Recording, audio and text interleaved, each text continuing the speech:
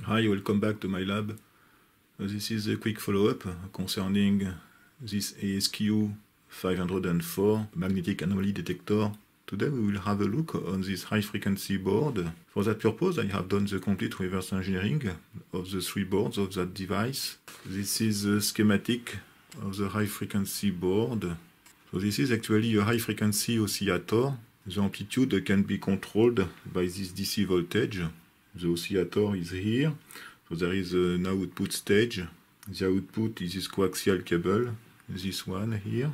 This board is supplied by a 24 volts power supply, which is provided by this voltage regulator, LM117.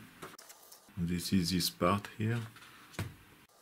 The output of this oscillator is fed to the head. The control of the amplitude is provided by the output of this op-amp.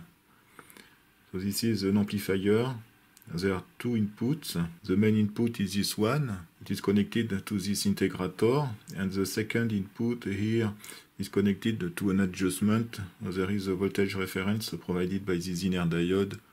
It is probably a 6.2 volts reference voltage. The input of the integrator is this differential voltage between the terminals E1 and E2.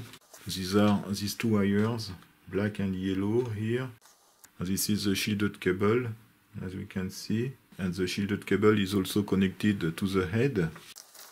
This circuit permits to control the output power. So there should be a sensor inside the head here. So I don't know which kind of sensor it is. And there is also a comparator here. Actually it is an op-amp, but it is used as a comparator. So one input is a constant voltage provided by the voltage reference here. And the second input is connected to the output of the integrator. This output gives an indication of the stabilization of the loop. When the integrator voltage here is too high, the output goes to high level. So it is possible to test this circuit, at least to see if this thing is stabilized and what is the output frequency. So I guess that this circuit permits to drive the cesium discharge lamp. This should be an electrodeless discharge lamp.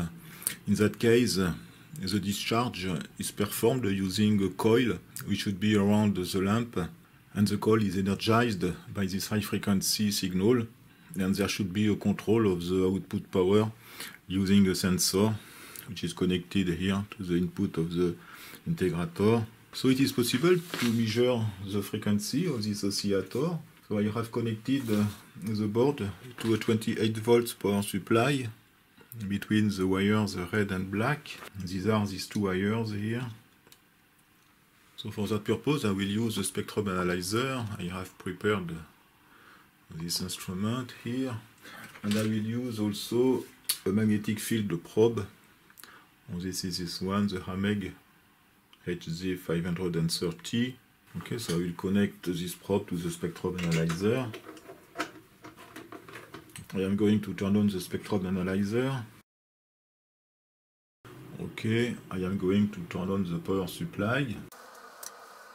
Okay, the current is approximately 500 milliamps. Okay, I turn on the probe. Okay, so we can see that we have effectively a high frequency signal.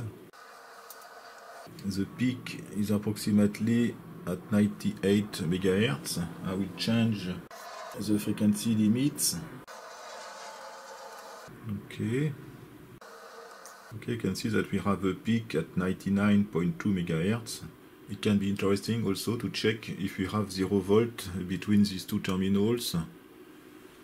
Okay, so I will use the DMM, which is here. Okay, so we have something which is effectively closed to 0.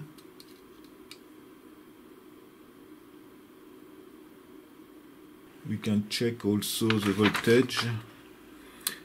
Here, for example, this is this resistor, 100 ohm, and we have a 3.14 volts at this point here.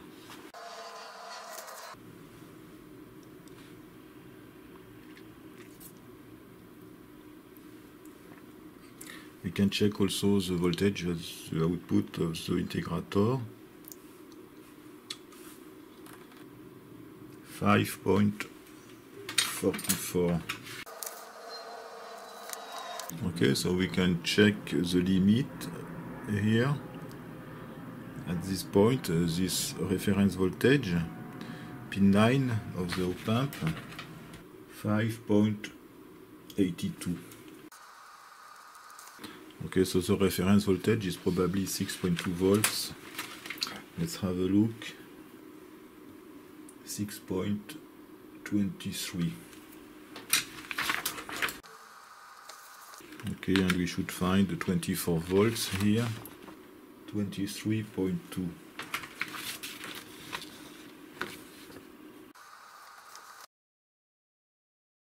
Let's have a look on the head itself.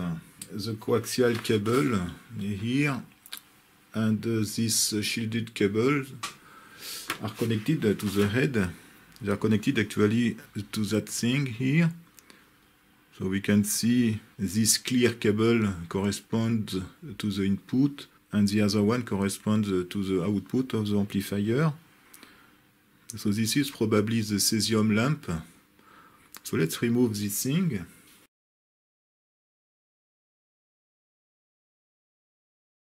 Okay, so let's have a look.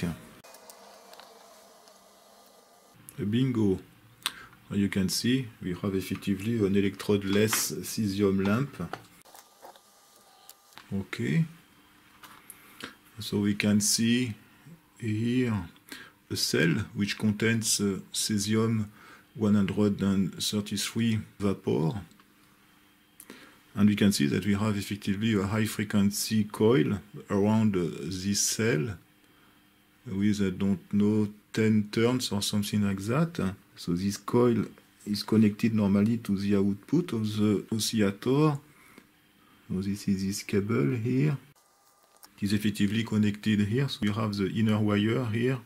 It is connected to the coil through these two devices in parallel. I am looking for the magnifier. These two parts are actually resistors. One is 3.3 ohms, second one I don't know. I try to measure like that. Actually, these are not resistors but capacitors. And this is probably a capacitor which permits a resonating system. The input of the integrator is connected to this part, so this is strange. I try to make a zoom on this part. I don't know exactly what is this sensor. It is a black square thing. It is maybe a high frequency diode or something like that, which permits the generation of the small voltage, but the problem is that it is connected directly to the input here. So normally we should have 0 volts between these two terminals here. So I don't know exactly how this thing works. And we can see that we have also two other cables. This is these two very thin brown wires. Okay, so we can see that there is a small hole here. And these two wires are connected to something, but I don't know what. Okay, so let's try to turn on the power supply to see if we have an illumination of this cesium lamp. Yeah, it is the case. The color is between white and violet.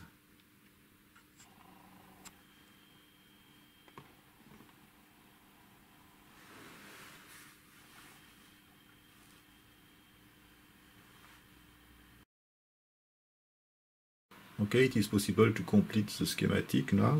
So we have a cesium cell here. There is a coil surrounding this cell. Okay, this coil is connected to two capacitors in parallel. Okay, and this thing is connected to the output of the high frequency generator here. Okay, this is the coaxial cable.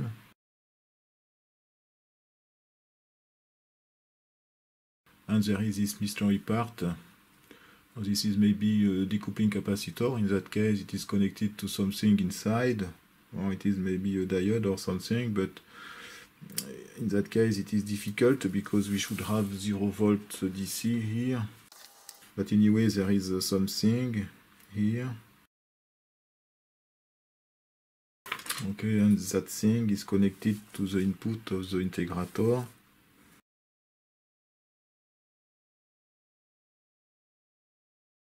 Okay, and this is of course a shielded cable.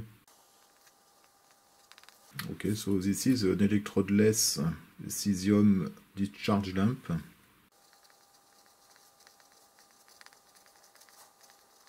That's all for today. Thank you for watching and see you next time for the next episode.